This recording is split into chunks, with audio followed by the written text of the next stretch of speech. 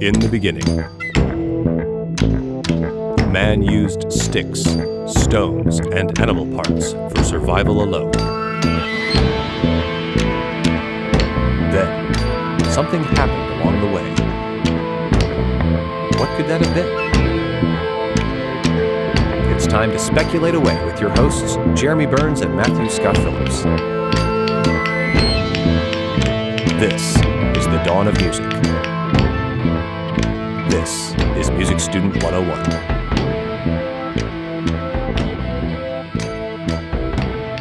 So I have here a blended coffee beverage. Ooh.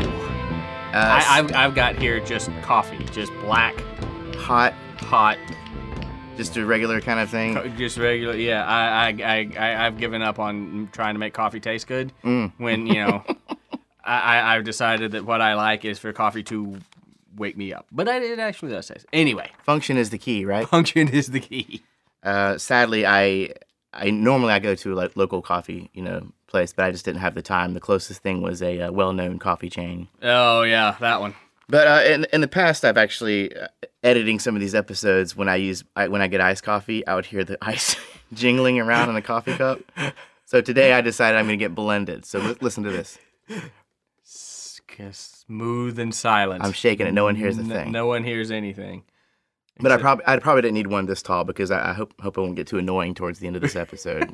If Jeremy starts talking really fast, you'll know what happened. Mm-hmm. Might have to go back and post and slow down myself a little bit.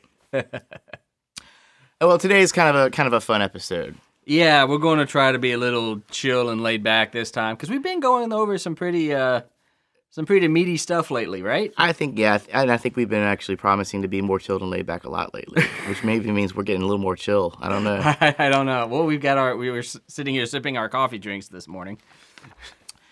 First of all, before we get into the episode, let's talk about a couple of cool things. Okay. Not long ago, we put out a call to action for our good listeners to give us some kind of rating. That helps to spread the word. Indeed. And so I have 2 reviews I kind of want to share with you guys. Very nice. This is from iTunes that I found these. Monk Freak, I love these names. Monk Freak 72 says, "Great podcast. This is great!" ! Thank you, Monk Freak.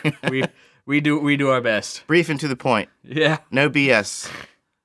Speaking of no BS, the next one actually this is I love this. I can't. Wordwrath, spelled W-E-R-D, Wrath. All one word. All one word, says best and no BS. Yeah. Matt, do you think that we are free of BS? I thought we BS'd a lot. Yeah, I thought that was kind of like... But maybe we don't BS as much as we think Maybe we don't BS nearly as much as we think we do. My wife listens to this true crime podcast, and these 2 girls, they're awesome. I don't know the names. I can't. But they're really foul. They're foul. They cuss a lot. But they're constantly digressing and going off on side things. But to me, that's kind of a little bit entertaining, Right, yeah. Especially when it comes to talking about these heavy theory topics. Right, sometimes yeah, it's fun to get I see here Wordwrath went on to elaborate straight to the point, no BS side rambling. Again, I thought maybe Jeremy just edits out all our side rambling. I do edit out a good bit of it, actually. I mean, yeah, because to make a 40-minute podcast takes a couple of hours. When we're doing good. So exactly, you got there has to be some BS side rambling going on somewhere. But anyway, but they also said Wordwrath also said if you're training in music production and music theory, subscribe to this. This is a great accompaniment to your education. Keep it up. And thank you so much. It means the world to us that you guys appreciate what we're trying to do here. So that alone will boost our presence a little bit in the search world. Wordwrath also had a little bit of constructive criticism for us, which I think we should point out here. Right. That he or she said that check your tags for the show. It's hard to pull you up by searches of a random nature, like if you type in music theory or music student it doesn't bring you up. So yeah, we could look into fixing that. Which is strange because I use Libsyn as the podcasting host, and when I'm filling out the information for each episode, it does have a tags field. They make us tag everything, and I fill that up to the brim. I think of every tag I could possibly think of. Yeah. iTunes apparently does not take tags anymore. They take the tags from the description, from the show description. Okay. So that's my understanding of it currently. But if we have some social media experts out there that our show description should be the music theory, music student podcast for music people that compose music. I don't know, man. I think one tag is enough for each thing, but apparently we need to find a way to more artfully include the tags or more efficiently. So if we have social media experts out there that know more about this or podcast, yeah, because we're pretty old and social media illiterate. We right? are honestly. First and foremost, we're music people. Along with that comes music tech. Along with that comes a little bit of multimedia based knowledge. A little bit, but a lot of my music tech knowledge and experience comes from a pre-social media world in which that was not really a thing, right? Not at all. We're having to learn from our students about that kind of stuff. Yeah, we have to learn from our students sometimes about we're old. I'm not even on Twitter. Me neither. I'm on it, but I quit it and I still get the emails and it's driving me crazy. Yeah, and maybe somebody out there can help me with this. I've always sort of thought, what is the reason for me to be on this? It's just a distraction. It's another distraction. I don't need any more It sounds horrible. Sorry, just my personal opinion, but my impression of Twitter is just a bunch of just negative, horrible stuff just flying around the internet at people like just 24/7, and I've never been given a good reason to be on Twitter, so One of my good friends mentioned it was kind of like walking into a parking lot and yelling. Yeah, right. except imagining thousands, millions of people in that parking lot. It's not just you. Sounds kind of noisy. Yeah. So anyways, if you guys have any tips or anything you want to share with us to help us boost our presence that we haven't thought of, yes, please get in touch and we will do what we can. Email us at info@musicstudent101.com or look us up on Facebook. Send me a message. I'm often checking those things. Yes, Jeremy is often checking those things. Okay, you ready? Okay, you ready, man? Yes, I'm ready. Bum, bum, bum.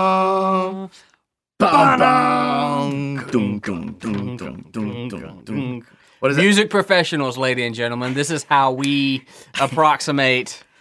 Well, we couldn't get rights to the London Symphony Orchestra version of it. We can't. That piece is Strauss. That's Strauss, that was it.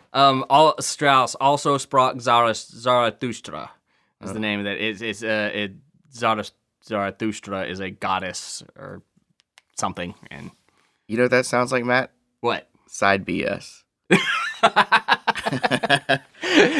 That's the problem right there. We BS all the time, but you guys think our BS is like, really smart, intelligent stuff because, It did sound kind of smart. Yeah, we just nerd out so much that our BS sounds like actual education, which it is not.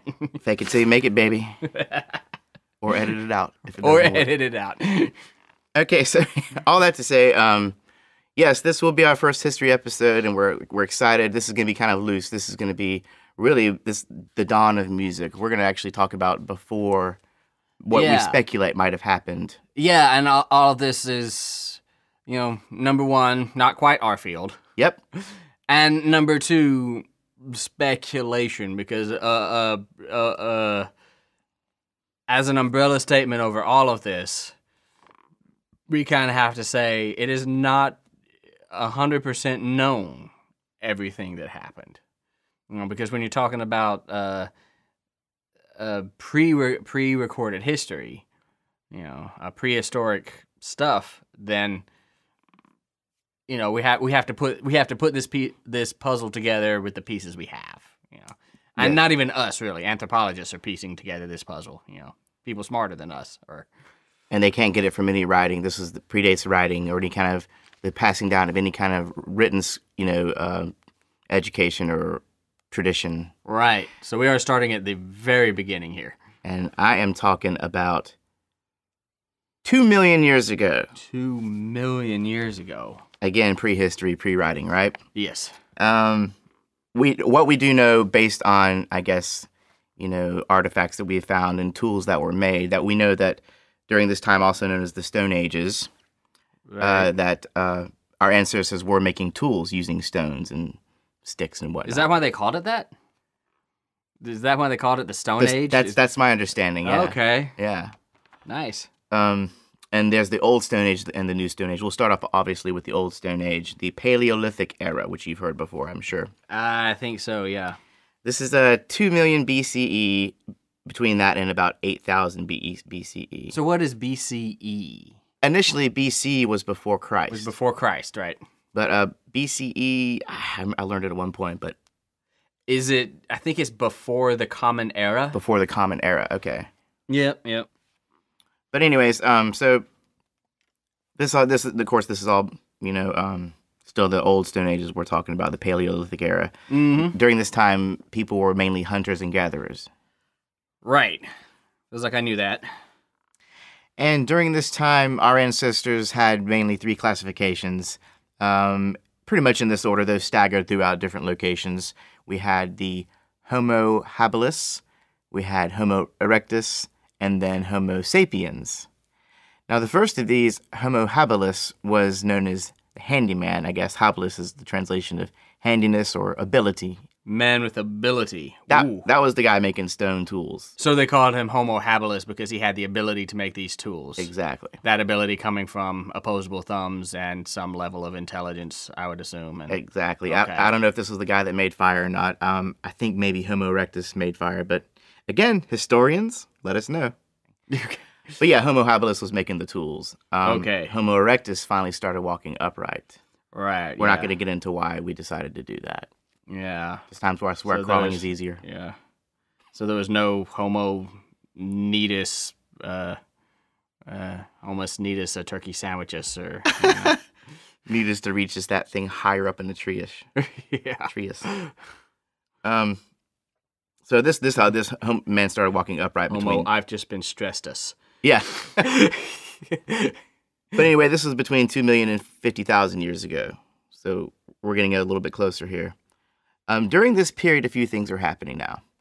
Okay. In 60,000 BCE, between that and 30,000 BCE, people began to take an interest in art. This is when we started using carbon dating and finding that some of these cave paintings and clay figures go back to as far as that, So what made them want to start taking an interest in art? Do we know anything about? I mean, was it just an evolving higher intelligence, or?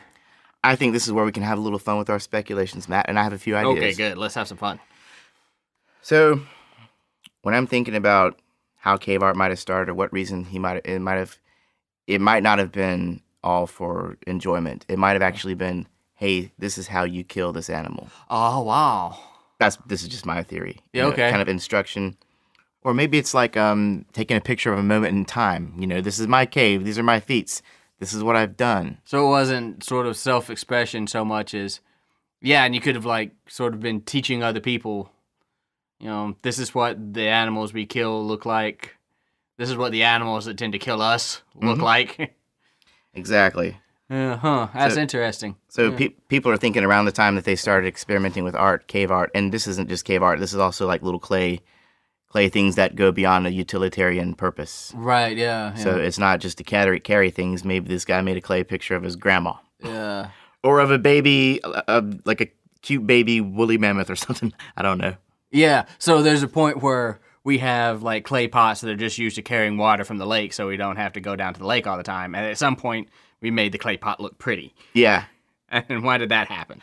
I don't know. Maybe it started off as to distinguish one pot from the next, or maybe an ownership thing. This is mine, this is yours, and then and then maybe somebody made something that just wasn't a clay pot at all. I was like, what are you gonna do with this stupid little thing? It looks like a snowman. Yeah. Okay.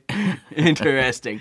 All speculation. All complete some anthropologist is going to rip us a new one. I can feel it right now. But yeah.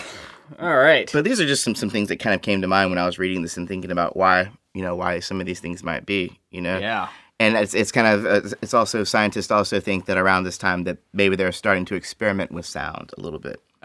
Experiment with sound. So what are some reasons they might do that? Well,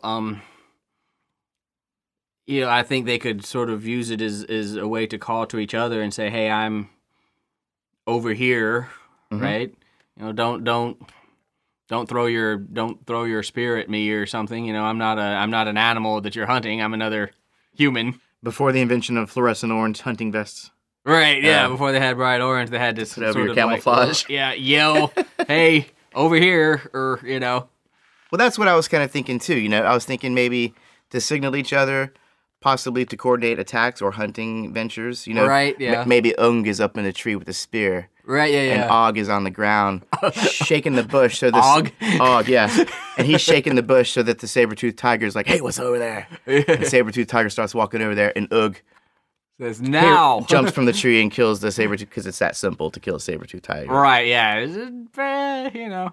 But, you know, they could be coordinating attacks on creatures for hunting. They could be coordinating attacks on other gangs, other tribes. Yeah. You know what I mean? Well, yeah.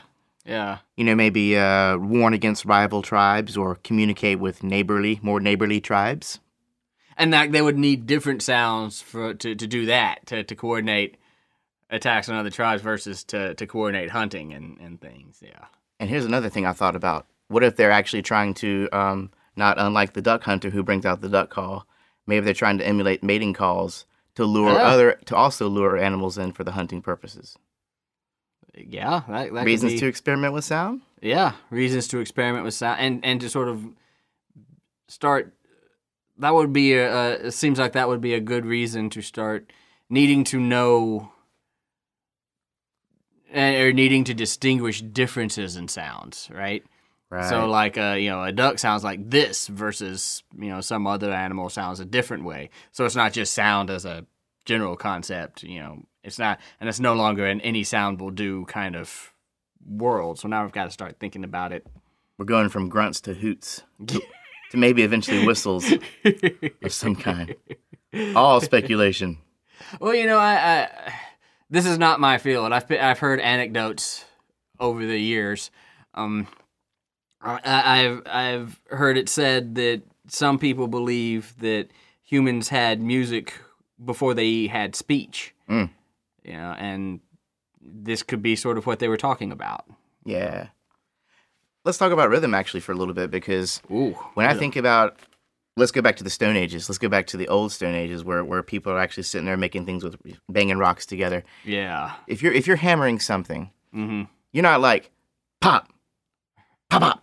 Right. Yeah. You're doing it. Pop. Right. You're doing it with a pulse. There's a pulse. There's a kunk, kunk, kunk, kunk. You get into a groove. Yeah. And you have to wonder if that was a very ancient thing as well. And maybe one cave guy was like, hey, I see him doing that. I'm going to try and do it at the same time as him. Do it at the same time and they as just him. fell over laughing because that was so darn cool and new and entertaining. Or they could have thought, hey, this is a really great way to synchronize work. Yeah. Oh, yeah, like stroke. Yeah, stroke. right. Yeah. I mean, maybe those Vikings sort of figured out at some point. It's probably before the Vikings. That's much later, right? Sure, they had boats. Edit. Og and Og didn't even have boats. You drop them in the water, they're just going to sink. Yeah. But yeah, they could have figured out really quick, hey, this goes faster and is more synchronized because if we all do it at the Working together. And two, just, I don't know, maybe this is just my cultural bias or whatever, but it seems so intuitive, right? To just, because like you said, you don't hammer something arrhythmically. If you're going to do the same act a series of times, it almost seems like instinct to just do it. You don't even think about doing it that way. You just do it that way. Mm-hmm. And that's the way hearts beat, right? They don't. Yes, there's something very, very connected, life like biology. And rhythms. So, yeah. When I knock on a door, I do the shave and a haircut, but that's just because I know I'm trying to be fun. Before that, I just knocked on the door, pop, pop, pop, pop, pop, pop, pop. Which is a rhythm. Yep. A fast one, but yeah. So, little things like that, Yep. Kind of curious about that. Well, let's move on from the Paleolithic or Old Stone Ages to the Neolithic or New Stone Ages. The New Stone Age. I never knew that's what Neolithic meant. I just found out the other New night. Stone Age. I learned this all a long, long time ago, back in the Stone Ages. The Stone Ages. I've forgotten a lot of things since then. Yeah, I don't think I've ever learned some of this stuff. So it's kind of cool. Yeah. Little diversion from the usual. This the new Stone Age is the Neolithic era was between 8,000 BCE and 3,500 BCE. Okay. So during this time, our ancestors are finally learning to settle down. Right. They're farming. Exactly, agriculture. So And why have to kill food when we can just grow it? yeah, I'm not going to chase this herd of buffaloes all over the region during the season changes and live like a buffalo. I want to live like a man, damn it. Homo habilis. Homo sapien. I want to be a Homo sapien. Homo sapien. Man capable of thought, or abstract thought, maybe. And that's what we are. Yeah, like abstract or critical thought. Technically speaking, yeah. Hey, you know something kind of cool as another side BS note? I was actually reading a pretty interesting article on the NPR site today, and it was talking about how, according to this study from the Max Planck Institute for Evolutionary Anthropology, our Neanderthal ancestors actually shared a lot more phenotypes with us than we initially thought. Phenotypes being observable characteristics or traits that were maybe influenced by the environment on the species. Is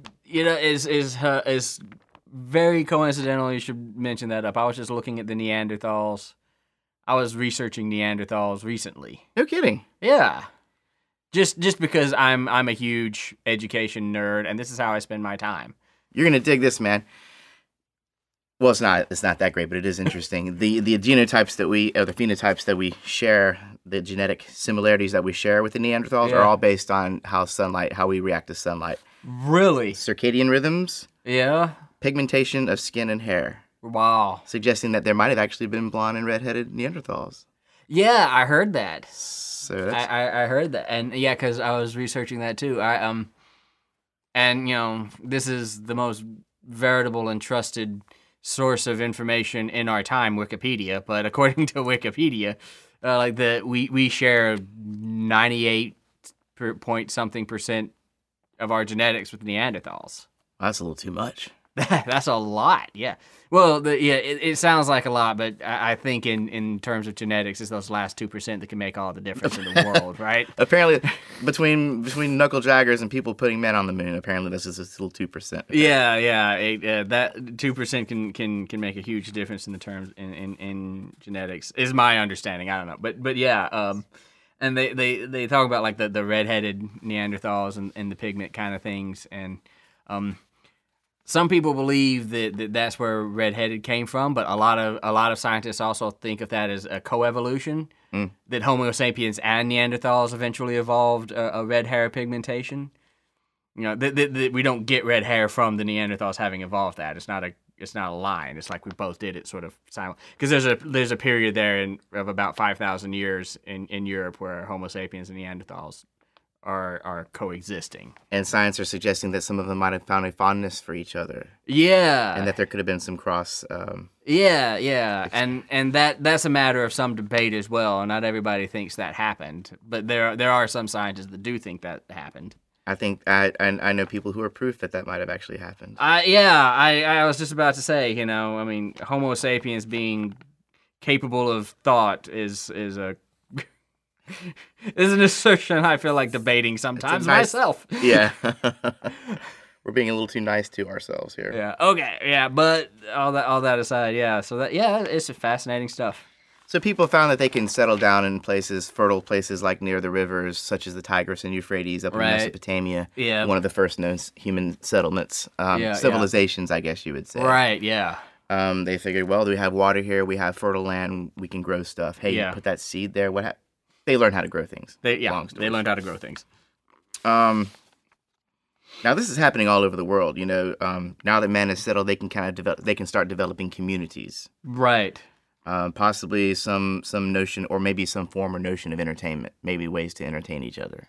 Yeah, and again, all pure speculation. But I kind of think, well, because hunting your food takes an enormous amount of time, right? I mean, yeah, there's no time to dance a jig. Yeah, I mean, if you're dancing a jig now, it means you're going to be starving. You're going to be starving tomorrow, right? Because you didn't go kill anything. That'll be the last jig you ever... It'll be the last jig you ever dance. But yeah, if you become sort of agricultural, once the seeds are planting, they're growing, you probably have more time on your hands. I don't know. feels like you would have more time on your hands. I would think so, because otherwise you're sitting there watching corn grow. That takes a lot of time. You can write a lot of really good songs watching corn grow. Yeah. The corn isn't going to run away, is what I'm saying, right? Yes, sir. Kind of boring times, man. I used to chase all these saber-tooths. Now I'm just sitting here watching corn grow. Yeah. I did read once that hunting, the becoming omnivorous, meaning hunting meat, was essential to the evolution of human intelligence. Because strategy involved in right, strategy involved, and you had to coordinate, and we really weren't equipped to be predators, right? We didn't have claws or fangs. We didn't run particularly fast. So we had to get creative if we were actually going to hunt meat. So becoming omnivorous and hunting was very necessary to evolve intelligence. That's interesting, but I'm going to throw something back. Whoever came up with that theory, I'm going to throw a little something back at them, as the devil's advocate or as the vegetarian's advocate, because the farmers had to start to really pay attention to seasons and cycles, and I think that involves a certain level of abstract or abstract thought. Yeah. Seasons and cycles, and what. I am a 40-year-old college graduate in the year 2017, and I have this raised bed of dirt out in my backyard, and I'm trying to grow some corn, and I cannot for the life of me grow. Do it. So yeah, I don't know. Neanderthals, apparently that's somewhere where those two genes made a difference with me and the Homo sapiens. Yeah. Think it's easy to grow corn, boy? You can't grow stink on a monkey. Another fine Simpsons quote. Yeah. That's if there were any farmers out there who had not been offended by this conversation so far. Yeah, right. Now they definitely are. Well, we're from Alabama. We are from Alabama. We can talk like that. We are totally, yeah. Those accents are not feigned. No. Especially if I say 9, like the word 9. Yeah. 8, 9, 10. 10. Yeah. You know what I like about this podcast, Jeremy, is that there's no BS side rambling. That's one of my favorite things. Wordrath is going to abandon us now. He's going to take down the rating. I retract my positive review. Full of BS, but still great podcast, maybe. Full of BS. Still great podcast, maybe. Hopefully. Okay, let's get back to the kid. Okay. All right. We at this point we've kind of gotten up to the civilization, the forming of civilization. So right. And with that comes, written history. And we'll take it from that point. But we're kind of doing this episode to get you a little bit excited about the up-and-coming history episodes. Yeah. But first, I would like to talk about this really cool finding. This is not new news, actually, but to you, some of you, and to me, certainly, it may be. Mm-hmm. Or it was when I was checking it out. And I got this from an article in the National Geographic News back in June 24th, 2009, by James Owen. Back in 2008, in South Germany, in the Ach Valley, there was a cave system. Mm-hmm. I'm going to try not to butcher this because my German is not much greater than my Italian. The Hohlefels Caves. All right. In this cave system, they found an almost complete flute made from a bone. Wow. This was the radius or the forearm equivalent of the griffin vulture. Okay. Now, the griffin vulture was a very huge bird. I wonder if that was inspired the mythological creature griffin. They kind of thought, it was so huge, they may have thought it looked like the size of a lion or something. Well, I'm talking 8.7-foot wingspan, practically. That's huge. Practically a 9-foot wingspan. Yeah. That thing will put a shadow on you flying overhead. But I'm kind of wondering, was this bird particularly easy to catch? If you think about it, vultures, what do? They gather. They're scavengers. They're in this feeding frenzy around this dead animal.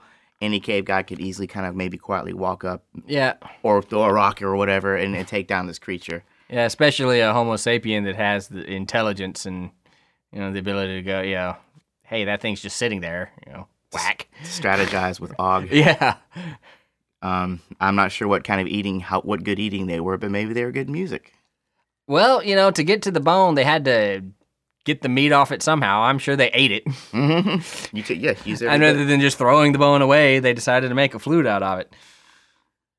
Again, all speculation, but I think that might be how they were able to use the vulture radius instead of a saber tooth. Right, yeah. Because we know all about these ancient animals, right? Right, yeah. We're clearly experts in this. But the flute itself was actually it's 12 pieces all found within a space within about a square foot. So this area has not been messed with At all. Okay, yeah, wow. over time. It was 22 centimeters in length, 8 millimeters in diameter, which is very, very small if you think about it. Yeah. It's a very thin little whistle. Yeah. It had 5 holes. I'm going to make an astronomical speculation here and wonder to myself if that has anything to do with some primitive form of the pentatonic scale. That's astronomical speculation. That's a pretty astronomical leap. Yeah. It's not impossible. The pentatonic scale seems to be one of those basic. It does, that's what I was just cross-cultural. sitting here thinking about. Is it seems to be common throughout the world and throughout history. The pentatonic scale. There is something special about it. Or some way primitive version of it, Yeah. But another thing, they found that there was 2 V-shaped notches carved into the part of the instrument that would appear to be the mouthpiece. Nice. So these people they've been running some experiments with sound. They've done things to find some desired effect. Right. Yeah. Be it a mating call type thing to lure animals in, or be it to actually entertain each other and make strange sounds that the human voice doesn't normally make, and therefore it kind of blows their minds. Yeah. The second one is the one I want to be true. Me too. Me too. Which Because doesn't make it true, obviously. No. But it is definitely the one I want to be true. But it does suggest a certain magic about music that I think we both believe in. Right. Right? Yeah. Now, in these same excavations, not far from this area, they also found what appear to be 2 ivory flutes. Ivory, huh?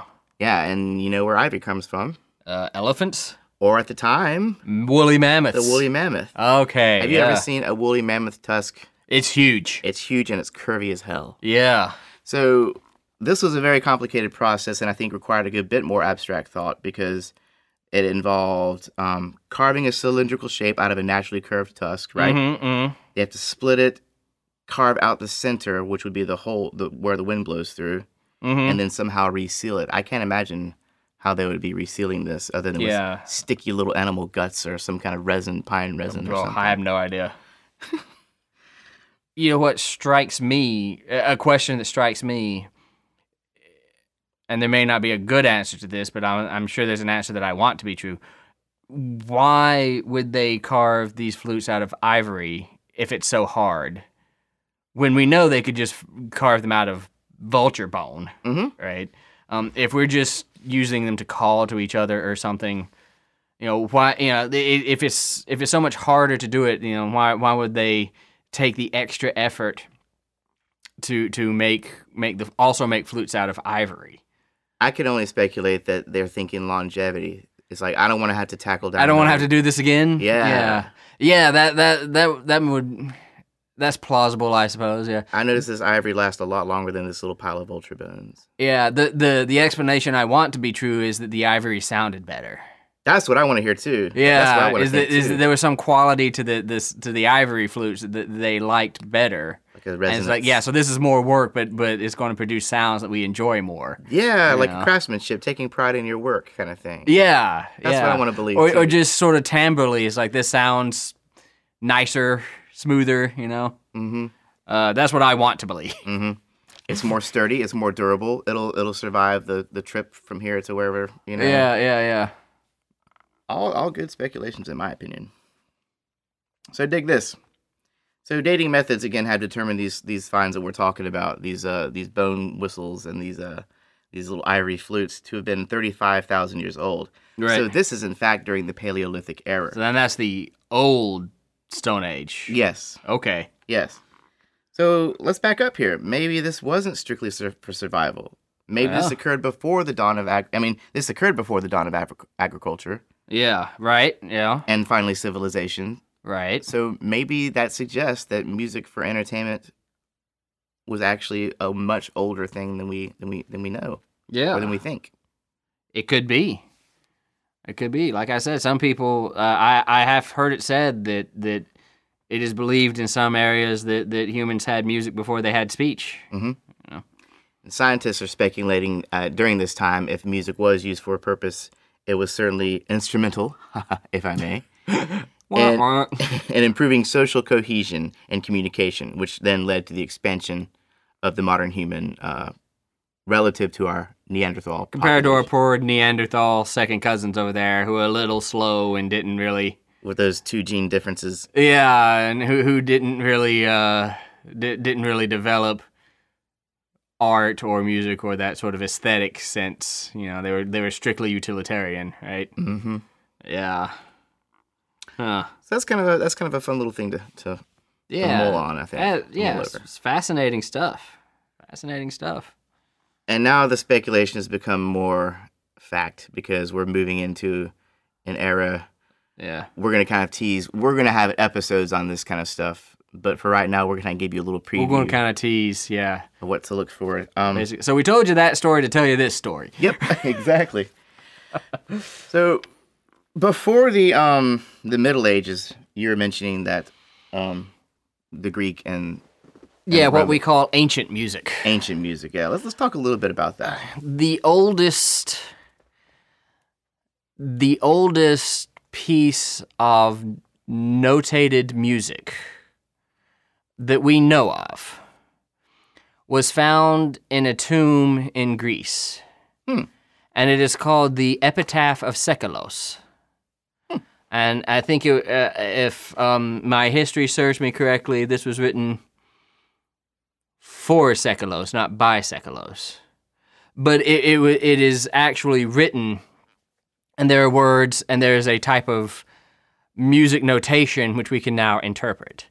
And you know, and people do. You can hear recordings of this made. You know, it is very pentatonic. Okay. Yeah. It is very. It is very.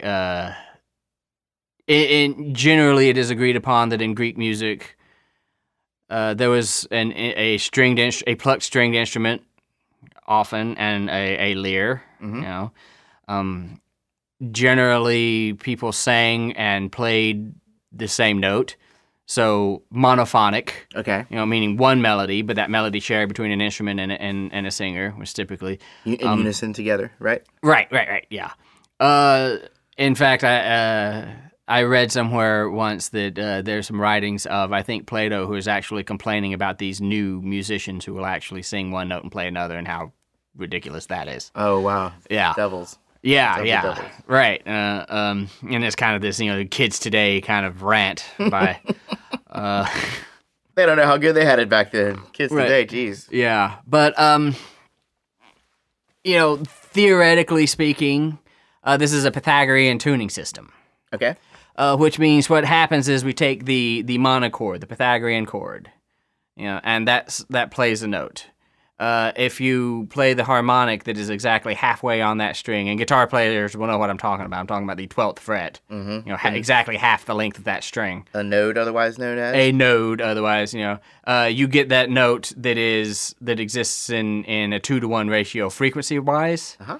You know, but it's actually also exists in a 2-to-1 ratio lengthwise, right? Yeah. And so the rest of the notes are derived by proportions of that, by division, yeah, dividing in half and dividing in half and dividing in half until you get a range of notes. And it is not exactly the 12-note system we have today, because you know, centuries and centuries later, equal temperament would come along. Because what that meant was, what Pythagorean tuning meant was that not all things were created equal. It was mathematical proportions, you know, not equivalent proportions. Mm-hmm. So, you know, the distance between, you know, let's say D and E was not necessarily the distance between G and A, because it was a mathematical proportion. Hey, you got a major second up down here, and you got a major second up here. Yeah. But they will be two different. But they could be, because the notes were derived from this proportional division of a string, right? And this is what equal temperament fixed. Centuries later, we came in and said, let's just cut all this and make all of these equivalent, and then look at all the great stuff we can do. But we know it was a Pythagorean tuning. and we know a little bit about sort of the texture, the monophonic texture and things. Beyond that, we don't know a whole lot compared to later eras about what Greek music was like.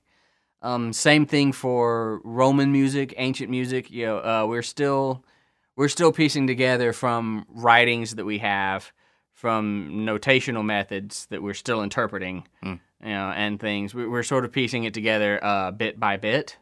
When you get past the ancient era into the medieval era, the Middle Ages, this is when we start really being fairly certain about what was going on. And there's still questions to be answered about the Middle Ages, certainly. Mm-hmm. But the Middle Ages, these guys themselves spend a lot of time looking back at ancient civilizations. Our civilization tends to look forward, right? Okay. The next best thing is coming, right? We look to the future. We can't wait for that new iPhone, that kind of thing. We're forward. They were very backwards looking. Like the best civilizations were the one that used to exist. Oh. Yeah. So the Middle Ages were themselves trying to recreate what had happened in the Greek and Roman cultures. Their music was very monophonic. The most educated people of the Middle Ages, at least in Europe, were the religious people, the nuns, monks, priests. These were the educated people, and these were the people who wrote down notation systems. Right. These were the original kind of people who were carrying the tradition of music and making it to where it could be repeated and replicated. Yeah. People who are not monks and priests and what have you were almost certainly making music too. We just don't know a lot about what their music was like because, they didn't write it down until later, right? Until later in the Middle Ages. And the Middle Ages spans a huge amount of time, right? From somewhere around 200 CE-ish when the Roman Empire falls, all the way to the Renaissance, which is 1300 CE, the very beginnings of it. So this is a huge amount of time. We're talking a millennium, like 1,000 years. Yeah, easily. So we're teasing the Middle Ages here. Yeah, we're teasing. We're going to go back and explore all of this. Yeah, there's actually going to be a podcast on the Middle Ages, and we're going to try like hell to actually put some music. Put some actual music in it. There is, but yeah, and there's a sort of conventional wisdom that nothing really changed for those 1,000 years. That's why it used to be called the Dark Ages, and nobody calls it that anymore. Right. Because the truth is, things were changing and things were evolving just slowly. But the music of this time was very religious. It was very lyrical. We're talking about the human voice, almost exclusively. Yeah. Almost exclusively. It was monophonic, a single melody. As the Middle Ages start progressing towards the Renaissance, secular music became a thing. With the troubadours and trouvères and minor singers and those guys. As you approach the traveling minstrel, so to speak. Yeah, right. Yeah, the traveling minstrels and the court bards and things like that. As you approach the Renaissance, polyphony starts gradually becoming a thing with the organum school in Notre Dame and the cathedral, not the football team. And so forth. These things start evolving gradually. By the Renaissance, you have polyphony, which is different melodies going on at the same time, different people singing different melodies at the same time. Harmonies, in fact. Well, or kind of... The beginnings thereof. Okay. Harmony will eventually evolve out of polyphony. I guess harmony kind of implies a certain parallel motion. It implies a parallel motion, and it implies sort of a chord structure. Okay. These guys they're just all singing at the same time, and they happen to be singing something different. Right, yeah. You have in the Renaissance the early beginnings of instrumental music. Technology is advancing to the point where instruments can be tuned reliably, and that's important. Mm-hmm. So you start seeing like one of those melodies will be played on something. Really, you see that in the Middle Ages too, but in the Renaissance, instrumental music is starting to sort of become a thing. You see music that is religious, but you also see a lot of music that is secular, and the same composers composing both. in the same styles kind of things. Wait a minute. If a church composer writes something secular, is that not a big deal back then, or is that like? It depends on the composer. Yeah. The Renaissance composer Palestrina, who was very much in bed with Rome in the church, had to later apologize to the church. Oh, did he? Yeah. People in France and Belgium, it was less of a concern. The Renaissance was considered a humanistic period, so the church was sort of losing that stranglehold on human thinking that it had in the Middle Ages. Ah. Yeah. Anyway, so it was less of a big deal.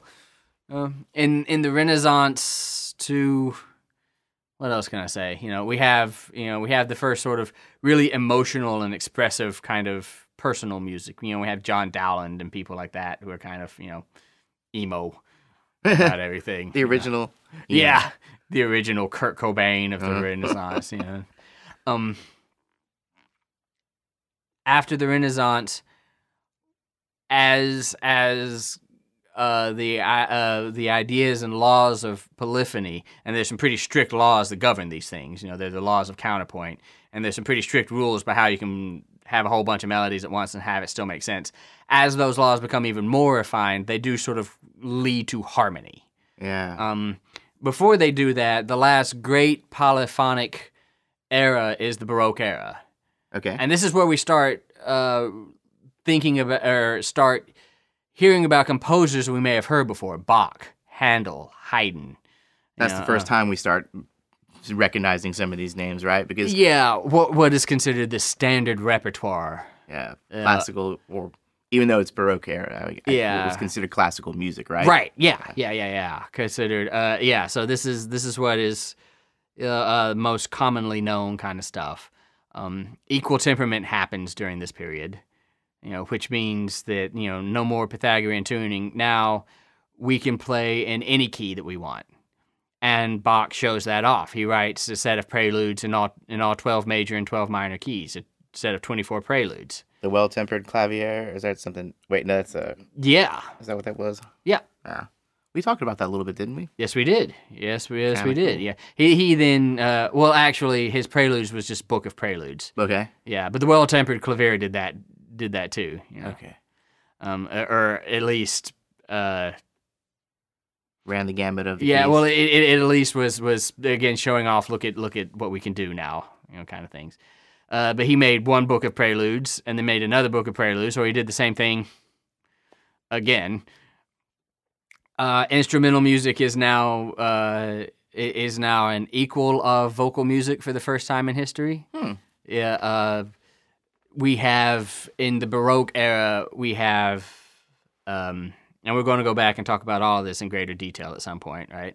Yeah. But in the Baroque era, we have harmony as being a thing. We have forms like ritornello form, where you keep coming back to the same sort of musical passage over and over again as a way of structuring which will lead to rondo form in the classical era and other things that are well known like that. The laws of counterpoint are extremely sophisticated. The polyphony of Bach reaches its zenith. Yeah, it's pretty well structured stuff. He's put a lot of work into this. Right, yeah. And then moving into the classical era, this is the era that is Haydn, Mozart, and Beethoven. Okay, those are the heavy hitters. Yeah. And this is homophonic music, meaning this is harmony. This is definitely chords, right? Very clear phrases, very clear structures, very balanced sort of music. And Beethoven in particular uses this very aristocratic, balanced kind of music to create something that is very emotional and very personal. Taking Beethoven as their inspiration in the composers of the Romantic era, it greatly expand these highly balanced forms and structures and phrases. They create extremely emotional music that is more dissonant and more unbound by strict procedures. And they create music that is, program music comes from the Romantic era. Music that represents, galloping through a forest, or having a dream where you go to hell, and things like this. This is the 18th century now. Starting to use music to convey actions and ideas and like physical things. And actually, it's more the 19th century. Sorry. It's the 1800s. It's the 19th century. That always messes me up. That always messes me up. Yeah, it's the 19th century. Moving into the 20th century. Oh, but before we move on, should we mention some of the heavy hitters? I'm thinking Liszt, Oh, Chopin, sure, there's actually a lot of heavy hitters in the Romantic era. Schumann, Schubert, Liszt, Brahms, Berlioz. Oh shoot, who else? Mendelssohn. But a lot of these are still very European composers. Am I correct? Have we moved over to I know that eventually we get into Rachmaninoff and Stravinsky. Yeah, who are also European, but they come to America. America, yeah. Right. I apologize. I meant more like Eastern European. Yeah, like Turkey and we get into Romania. Towards the end of the Romantic era, nationalism and exoticism are both very prevalent. Strong cultural identity with music is a big deal, and we start getting composers like Dvorak and Smetana. Love Smetana. People like that. Dvorak actually comes to America for a while. Moving into the 20th century. Those rules that had been holding us together for so long, the rules of counterpoint that had become the rules of harmony, they start to break down. And we start really deconstructing everything, slowly at first and then picking up speed. Composers like Stravinsky question some very basic fundamental assumptions about what music ought to do, both aesthetically and constructively, and in the way that music is constructed. Do you feel like he had a need to kind of, is this kind of like a, what is it called when people, it's like a rebellion of sorts? Is it a rebellion of sorts? I think so. And we can talk about this more when we actually do a podcast on the 20th century. Absolutely. But I feel like they had reached the point where it was very difficult for them to come up with new things to do. The Romantic era had sort of stretched these ideas to their limits. In some ways, in many significant ways. So the composers of the early 20th century were faced with, either going backwards, or just sounding the same as Romantic era composers, and just this is what music sounds like now forever, or sort of starting to break some rules in the name of advancing and doing new stuff, doing stuff people hadn't heard before. And they break a lot of rules, starting with Stravinsky, but moving into Schoenberg, and then eventually, Pierre Boulez, and then, people moving into people who are still alive today, like Philip Glass and John Adams. And hey, I saw Koyaanisqatsi the other day on TV. Did you really? Yeah. Nice. Pluto, it's like an app that you can get. It's like a live streaming kind of app, and sure enough, Koyaanisqatsi was on it, if I pronounced that right. Philip Glass, man, it was really something else. Yeah. If you guys check it out, it's a very long Indian name. But if you Google with a K, Koyaanisqatsi. Right, yeah. Definitely check out Philip Glass in general. Minimalist composer. A lot of arpeggiations kind of thing. Right. So, long story short, the 20th century was very deconstructivist and very experimental. People were just sort of experimenting with, well, what will it sound like if I do this? Both in terms of music theory and in terms of new media. Of course, technology brings the possibility of music that incorporates electronics. So electronic music becomes a thing. It brings the possibility of new instruments. It brings with it the rethinking of old instruments. Extended techniques become a thing. I can't wait to talk about Henry Partch. Yeah. Oh, Speaking man, of isn't he which, fascinating? This guy made up all of his own crazy Created his own instruments and things. And he was a hobo for a while. Was he? I didn't know that. Oh, yeah. He rode the trains for a big part of his life. Yeah. Wow. Yeah. Fascinating guy. The 20th century is definitely going to be one of the more... I think, interesting eras. Yeah. So we've got a lot to talk about. We do. Yeah. So we covered the kind of the pre-civilization. We kind of covered the ancient music of Greece and Rome. Right, yeah. And then we moved in. We kind of gave you guys a little tease of the coming episodes, which will be starting with Middle Ages music. Yes, hopefully. Then going into the Renaissance. Then moving on to Baroque. To the Baroque. Right on to Classical. Into the Classical era. Romantic. The Romantic era. And then finally the 20th century. 20th century. And then maybe finally, contemporary music, the 21st century, what is going on now. Okay. Okay. Which, ironically enough, is going to be easier to talk about. Yeah, theory-wise. Yeah. Hey, I'm kind of glad that we spent a good year on in this little dungeon here recording theory and ear training, because I think that is going to help make the history episodes make a bit more sense. I think so too. Yeah. Yeah, and we've been wanting to talk about the history of music for a while. There are some challenges, copyright-related challenges. Yes. Pedagogy-related challenges. How do we talk about this exactly? Mm-hmm. But yeah, I think the theory will help the history make more sense, and hopefully the reverse will also be true. Hopefully the history will help the theory make a little more sense as to how some of this stuff came about. It's not just random stuff someone made up.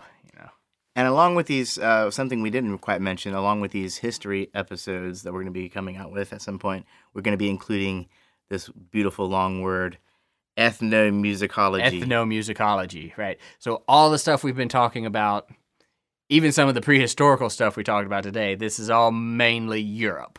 Right? Which is one teeny, tiny, small part of the globe. Yes, sir.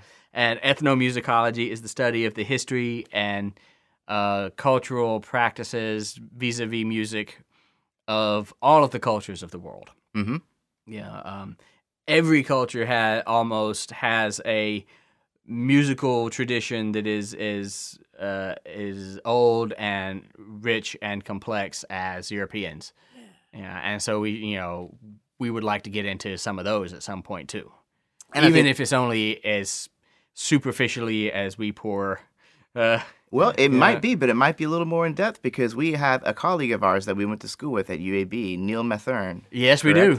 And Neil Mathern is, in fact, an ethnomusicologist. And I think I would greatly look forward to, just hearing that guy's voice again, but hearing what he has to say about some of these things. But I think this would be a more advanced, once we get into the more advanced phases of this podcast, it might be a little while down the road before we tackle the ragas of India or the microtonal scales of Asia. Right, yeah.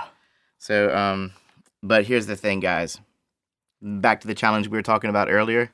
I have a call to action. Call to action. Call to action. Call to action. I don't know. We gotta have a theme. Professional musicians, again, ladies and gentlemen. We're yeah. This is what we do for a living. Nothing that sounded like what I just did. But we are one of the challenges is to find versions of some of these old Gregorian chants, for example, that haven't been copyrighted. We're gonna have to start making our own. So I'm gonna be talking to people around here that I know who maybe church people or people in academia who are historians who know the way these things sound and can actually give us examples that we can actually therefore in turn play on our podcast to give you guys a better idea of what some of these things sound like. This has been one of the big holdups for the history episodes. Yeah. Because we want to make them as engaging and as beautiful and cool as possible. And that's that cannot be done without having some music in it. Absolutely. So there you go. So if we have people out there who might be a part of a church choir or choir directors, Renaissance fair people, whatever, man, we would love to hear your music. Send it in to us or give us, write us at info@musicstudent101.com. We can tell you a little bit more about what we're looking for. God, that coffee really is kicking in. I'm stumbling and I'm interrupting myself here. But I am excited about this, actually. I really think that if we get some responses from some of these people, maybe you can be featured and heard all around the world. Yeah, there you go. Podcast. So let us know. Let us know. We'll be looking for that. And we're going to start with the Middle Ages, which is going to include a lot of Gregorian chant, monophony. Right. Then we have a few things that we're definitely looking for. So yeah, absolutely. Maybe you can help us help you. Right? Yeah, so let us know.